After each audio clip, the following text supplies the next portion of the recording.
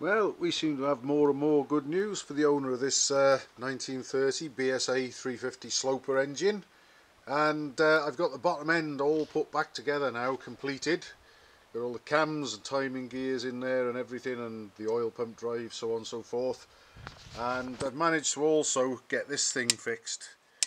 This is a little telltale to let you know that there's oil pressure when the engine's running, and basically the oil, there's the sort of end feed for the crank behind that bulge there. The oil is pumped in, and when it reaches enough pressure it'll force this plunger out against the spring.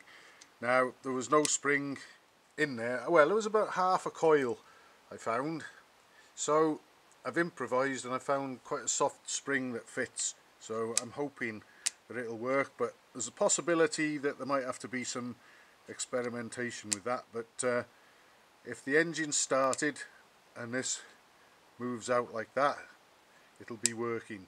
If it doesn't, then the spring will be too strong for it, but I doubt that'll be the case. Even with a roller bearing bottom end, we'll probably have enough pressure to lift that. So it's all done to the best of my knowledge. What else can I say about this? Oh yes, the piston, the gudgeon pin is a good fit in the small end. It's also a good fit in the piston. The piston is a good fit in the bore. The bore is pretty good, and the piston rings gap nicely in the bore, so none of this is giving any cause for concern. Obviously there's a bit of wear in the bore, you know, it is used, it's done some miles, but there's no excessive wear and no sort of alarming, well, scoring. There isn't really much in the way of any scoring at all anyway, but at some time the piston, there has been a tightening up of this engine at some time in the past. I've cleaned all that up carefully. You can basically just sort of gently go over it crossways, not up and down, with a very fine flat file. Never use emery, just in case there's any material that actually got stuck to the piston when it tightened up. That's all you want to do. You're not worrying about low spots or making it look like new again. So I've done that, and like I say, the piston, the fit of the piston in the bore is good. It's certainly not overly loose, well, as can be sort of ascertained by looking at these nipping up marks. But at some point in the past it was a close enough fit that it nipped up.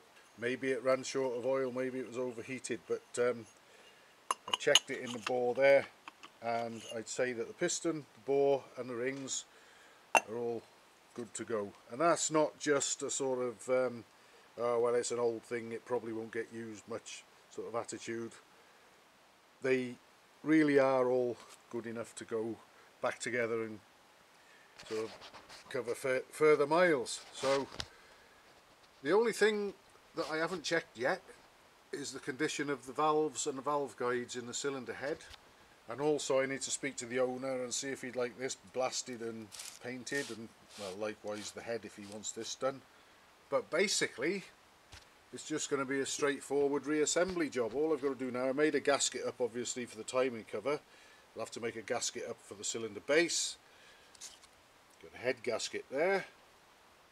This is a copper sandwich ring. I think there's probably a bit of asbestos in there between the two layers of copper, so that can be re-annealed and used again.